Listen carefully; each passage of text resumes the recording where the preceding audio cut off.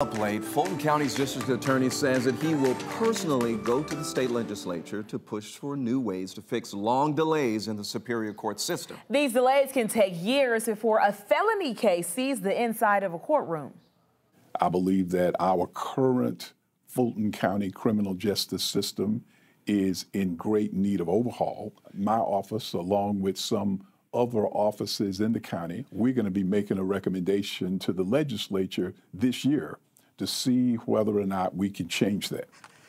Tomorrow night on Up Late, The Reveal's chief investigator Brendan Keefe will show you why the district attorney thinks that overhaul is so urgent.